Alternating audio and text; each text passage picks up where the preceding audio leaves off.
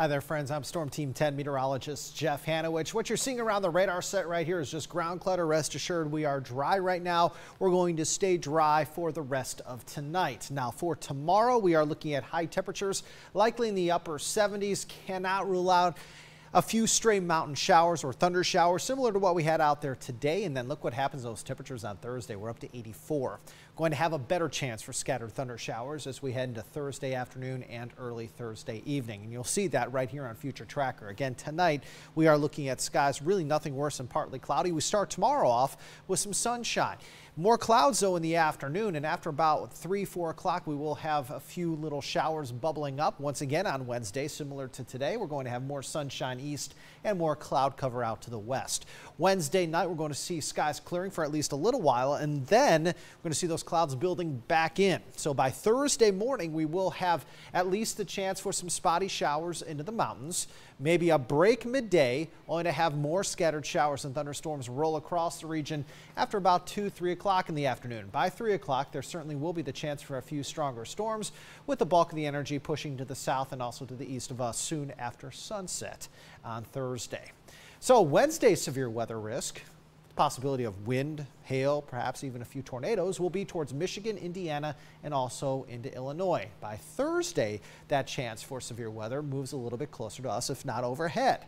So from, say, Buffalo, New York, through Erie and Pittsburgh, south into Charleston, even into areas in and around Roanoke, Blacksburg, and Hot Springs, we are in a marginal risk for severe weather. A few storms could pack a punch, with damaging wind being the main threat for us during the heat of the day on Thursday. Hey, want to tell you this.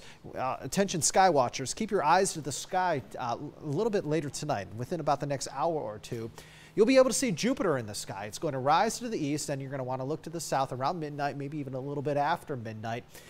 Jupiter is going to be in opposition here for the next little while. What that means is it's going to be brighter than usual. Okay, so it's going to be the brightest it's going to be over the next 13 months or so. And as I tell you, with meteor showers, the best place to look at anything sky or star related is away from those big city bright lights. It's 56 right now in Hot Springs, 57 Wytheville, 54 in Blacksburg, but 53 in Martinsville and 59 in the Hill City. Summer-like sizzle for us this weekend as the jet stream is going to be up to the north of us, to the north of the jet stream. It's cool to the south, it's warm, and the jet stream is almost going to be in Canada. And in conjunction with the southerly flow, we're going to have temperatures this weekend approaching the upper 80s to near 90 degrees. And we just finished a very cool month of April. Look at this. In Roanoke, we had the coldest April since 1997. Ditto for Lynchburg. Bluefield had the coldest April since 1987. And listen to this one. Iowa and Wisconsin had the coldest Aprils they've ever had. Your forecast for tonight, skies clear, patchy fog is possible, lows in the upper 40s and low to mid 50s. And then for tomorrow, we're looking at a partly sunny sky, a few mountain showers or thunder showers possible, highs mainly in the 70s to near 80.